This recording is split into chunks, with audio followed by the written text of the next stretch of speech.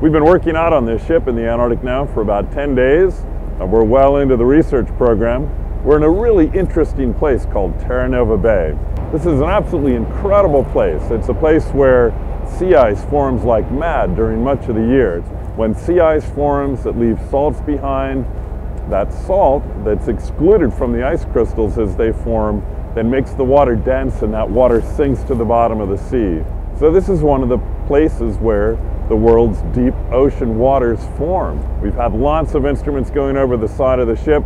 We have a conductivity temperature depth profiler that we put down through the water column, and it tells us whether deep water is forming or not. That's one of the things our group of international scientists is looking at, is how does this convection, this sinking of the water, how does that move food that's produced in the summertime from surface waters into the deep sea?